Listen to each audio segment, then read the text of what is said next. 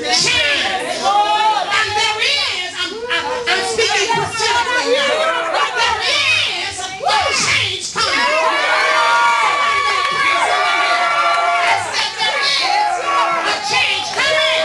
Lift your hands and tell the Lord, yes.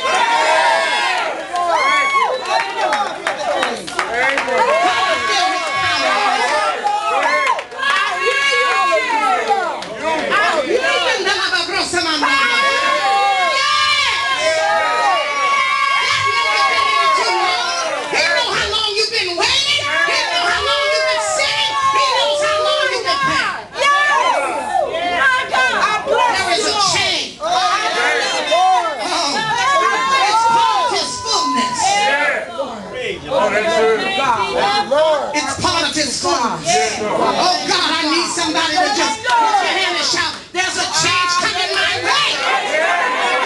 It's part of his fullness. Hallelujah. Hallelujah. Come on, shout glory to God. Come on, shout glory to God. Come on, shout glory to God.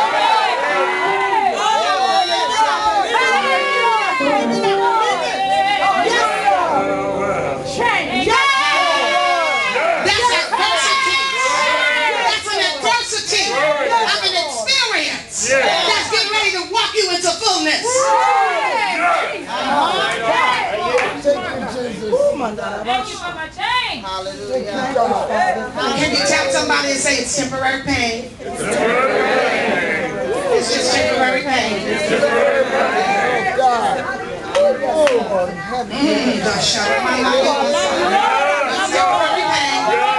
Yes. I love you, Lord. Yes. You say, what is she talking about, these adversities? They're coming up right now. Yes. You're going to understand them. Yes. Amen. It begins right here in verse 35. Who shall separate us from the love of Christ? These things that I'm about to call, these are your adversities. Come on, Holy Ghost. Shout tribulation. Tribulation. Think about that for a minute. Come on. Is that going to give you, is that going to tribulation, your tribulation going to serve you with a disconnection notice from Jesus? Lord. Come on, people. Break it down, Apostle. Just because you're having a trial. Come on now. Come on. Just because you're going through something. Come Come on, on. Apostle. Did the Lord serve you a disconnection notice and tell you to pay up or quit? Come on. I wish I had a praise already. You act like you don't know what I'm talking about. Pay up or quit. Oh, you didn't have that notice on your door. Yes, I have.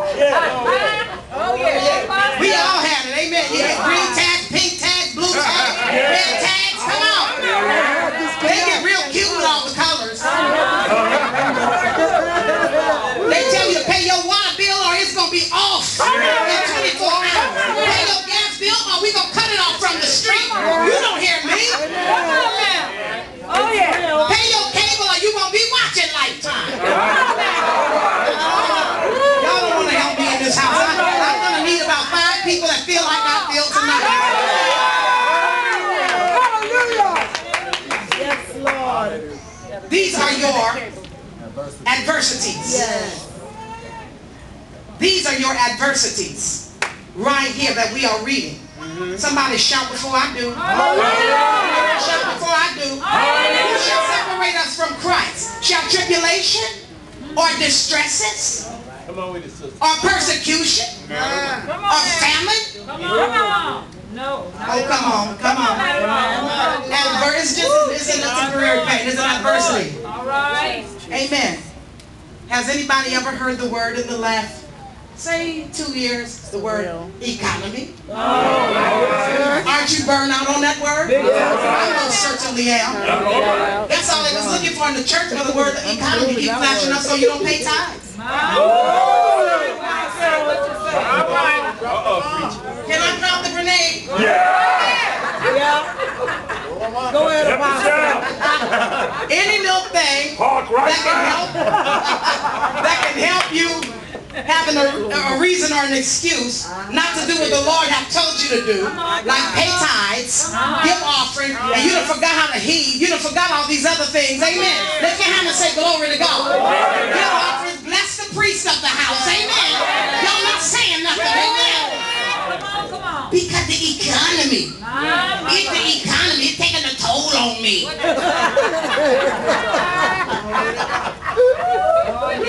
Some people just riding off that juice. It have not affected them one iota. Somebody shout glory to God. If you was broke 3 years ago, you're still broke. What's that man on TV? You're broke. You're broke. What's his name? Leroy Time. You're broke. You're broke. You get broke. That's it. You're broke, baby. You're broke. Somebody shout hallelujah. Don't come trying to use no excuses right now. Look at your neighbor and say, pay the tithe. It is the Lord's. Did you hear me say pay yours, pay the? Pay the tithe. Give the Lord his tithe. It is holy unto the Lord. And yet you say you're sanctified. Sanctified people pay tithe. Amen. I'm losing friends. I feel like my gas tank is going down. Somebody shout hallelujah to God. He told me to drop a grenade. Amen. Somebody say glory to God. Pastor back there said, drop the bomb. Amen. Somebody shout before I do. Ain't no economy messing with you. Look at your neighbor and start speaking life over your situation. Can I get somebody to throw your hands up and say, I'm not broke? Come on, let's say it like Leroy. Say, I'm not broke. I'm not broke, baby. Come on, shout, I'm wealthy. Healthy. Because he barely loaded me with benefit. Shout hallelujah. Yes.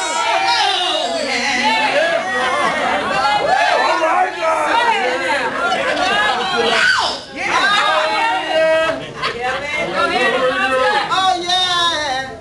Those are adversities. They are experiences working you into the fullness of God. Come on now. Woo, glory. Thank you, Jesus.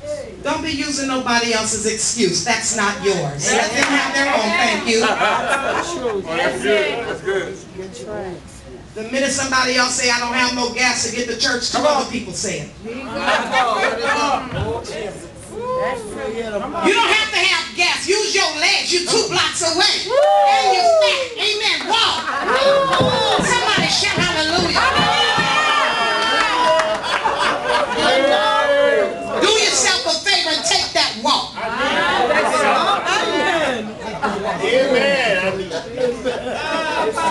It'll do us all some good.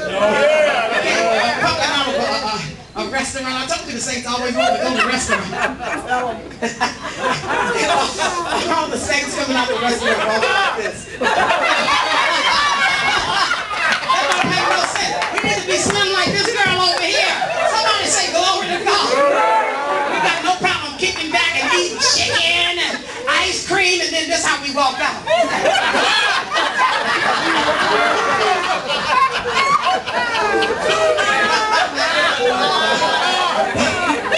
We need to cut that mess out. Look at your neighbor and say, cut it out, knock it out.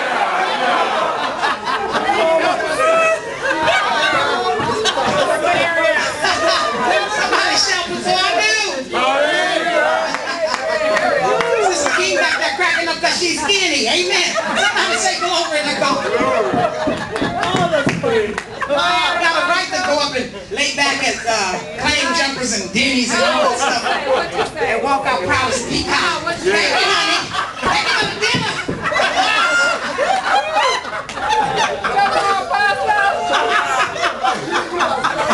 Ain't no need to sit there and look at me like you ain't got no good sense. Go on and laugh. You know it was funny.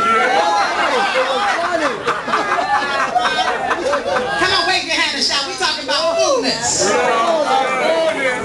You know why we're laughing and having a good time? Because in the presence of the Lord. Because in the presence of the Lord, there is fullness. Come on, anybody that's that deep and can't laugh, you ain't got what you're supposed to have.